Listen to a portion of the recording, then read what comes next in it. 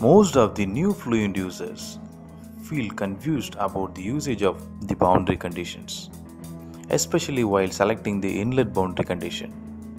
Should I use mass flow inlet, or should I use velocity inlet or pressure inlet? I would say that the selection of boundary conditions depends on what physical thing you want to simulate. Let us do a sample analysis to examine the effect of boundary condition on the results.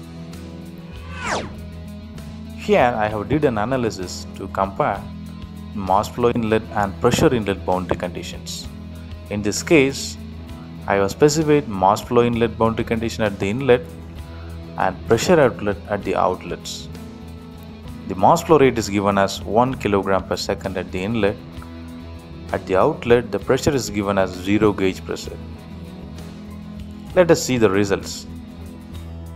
As we defined, the mass flow rate at the inlet is maintained at 1 kg per second at the inlet, and the corresponding pressure at the inlet is computed as 1.3 into 10 to the power of minus 5 pascals. And now, I am slightly changing the geometry to create an abstraction at the outlet of the geometry and computing the same results again. Now the mass flow rate remains the same, the 1 kg per second, but the pressure at the inlet increased to 9.2 into 10 to the power of minus 5 pascals because of the back pressure due to the obstruction at the outlet. The inference from this experiment is that if you want to maintain an expected pressure irrespective of the flow domain, you should not go with mass flow inlet boundary condition.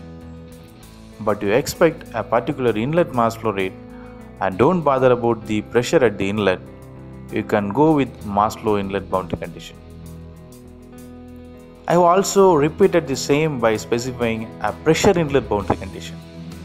Here the result shows, irrespective of the geometry conditions, the pressure at the inlet maintained at 100 pascals. However, the mass flow rate gets affected because of the geometric differences. Hence, the pressure inlet boundary condition can be used if you want to maintain a specified pressure at the inlet, but the mass flow rate could be compromised.